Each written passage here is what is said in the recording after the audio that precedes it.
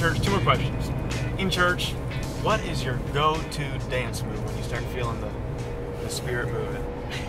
Well, man, it's only if I'm really feeling the Shekinah, the real deal, you know. And, oh, yeah. And, you know, I get laid out in the spirit, and I come back to, you know, after the third heaven, I'm reminded of a dance move from my super uber carnal days when I was lost, and there's a man named Vanilla Ice who could thread the needle.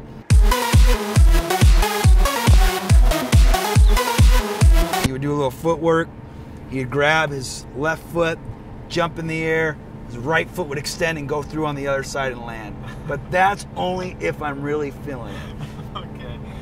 Nice. I need to try that one. You will be blessed and highly flavored of the Lord. Yes, sir. So when church was about to start, the horse trough has steam coming out of it.